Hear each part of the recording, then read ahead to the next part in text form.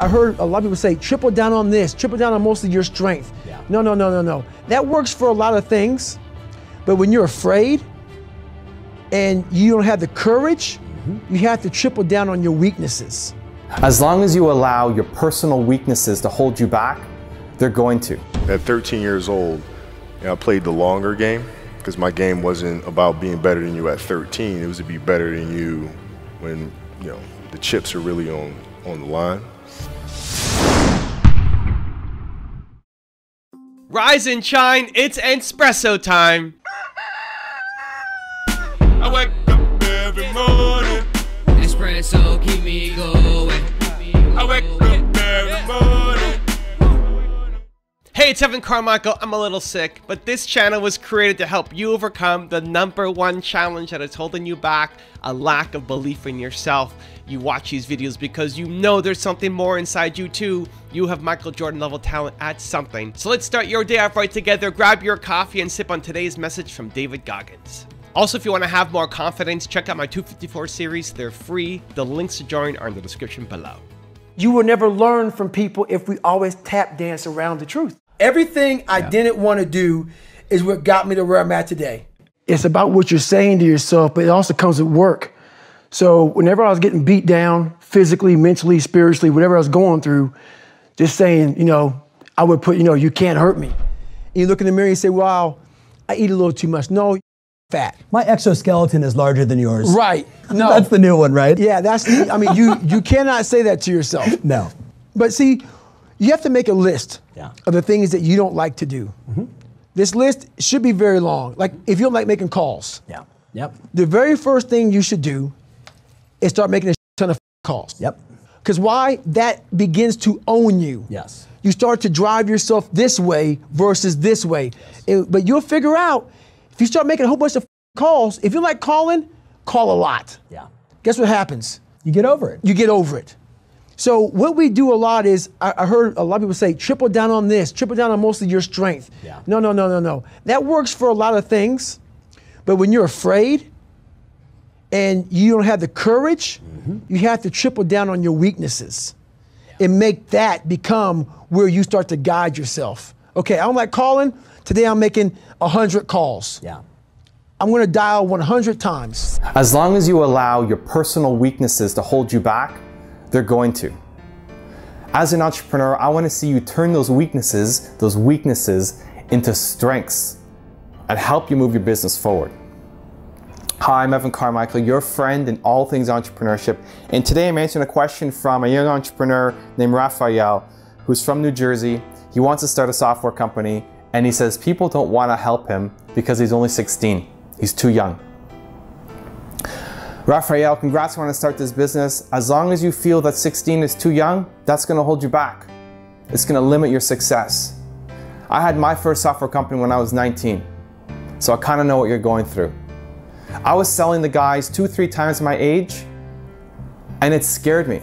I didn't want to do it at first because I thought these guys have a lot more experience, they have a lot more knowledge, they know things that I don't know, and I'm going to look like an idiot calling on these guys. But I did it, and I realized that those were just assumptions in my head, that they weren't true.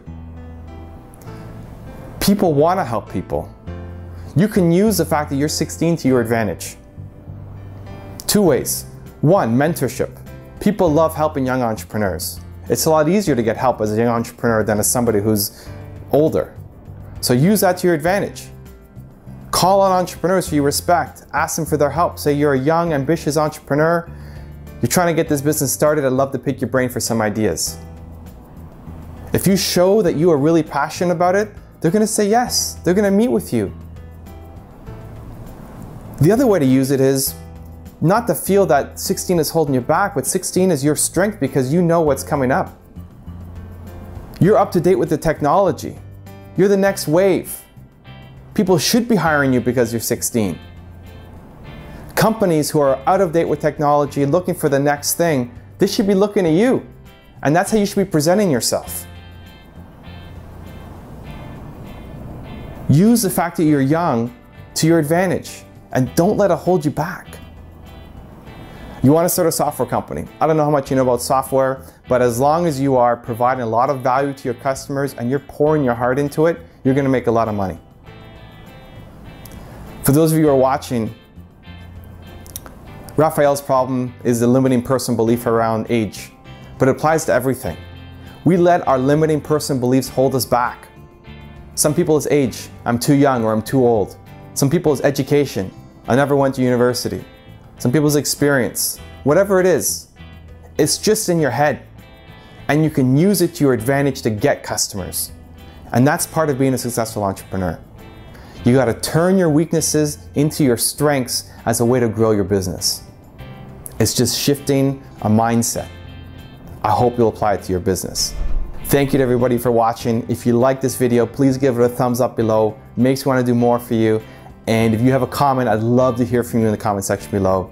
Thank you, and I'll see you soon. At 13 years old, I played the longer game because my game wasn't about being better than you at 13. It was to be better than you when the chips are really on the line. So when we played at 13, I would size you up and see what your strengths and weaknesses are. How do you approach the game? Are you silly about it? Are you goofy about it? Are you good at it just because you're bigger and stronger than everybody else? Right? Or is there actually thought and skill that you put into it? Right? And when I'd play to my weaknesses. I wouldn't play to my strengths. I played to my weaknesses. Because when you're playing summer basketball, there's so many games. So there's not a lot of skill work being done. So when are you going to get better? Right? When you're playing in competition situations, you're only playing to your strengths. Why? Because you want to win.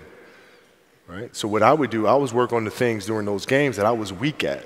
Left hand, pull-up jump shot, post game. Right? So I have a strategy. And so then fast forward to when I'm 17, and my game is completely well-rounded, and that player at 13 that I saw at 13 is still doing the same at 17, now you got a problem. If you want another awesome video in our Black Excellence series, check out the video right there next to me. I think you'll enjoy it. Continue to believe, and I'll see you there.